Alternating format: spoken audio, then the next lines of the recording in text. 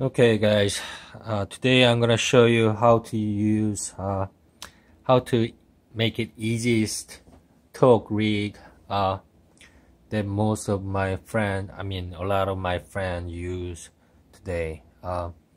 First of all, pretend this line is end of your rod, and you're gonna do uni knot onto your sinker.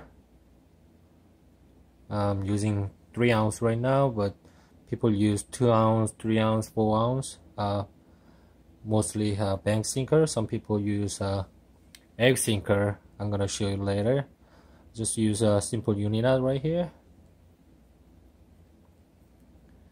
3-4 times, doesn't matter.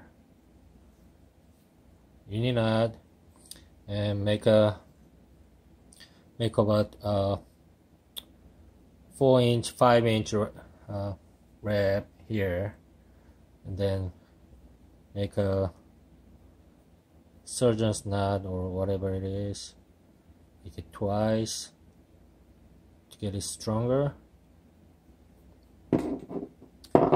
This is I'm not using a leader or anything. This is just main line, and then use this knot in this end.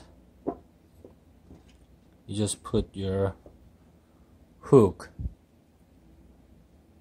onto this line, push it through the eye,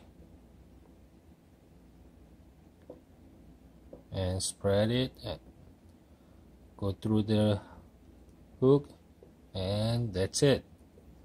That's the simplest, fastest torque rig a lot of my friends use.